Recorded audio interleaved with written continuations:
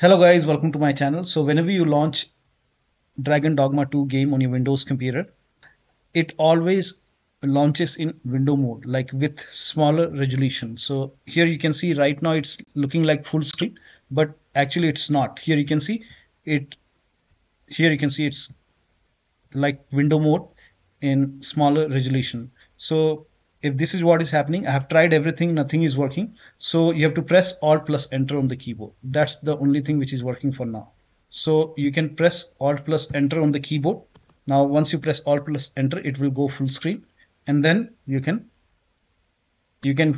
go to options. Even if you go to graphics settings and change this to 4K full screen, whatever you do it, but still when you launch the game next time, it's always in window mode. So you have to use Alt plus Enter to fix it for now. So that'll be all. Thank you so much for your time, and please like this video and subscribe to my channel.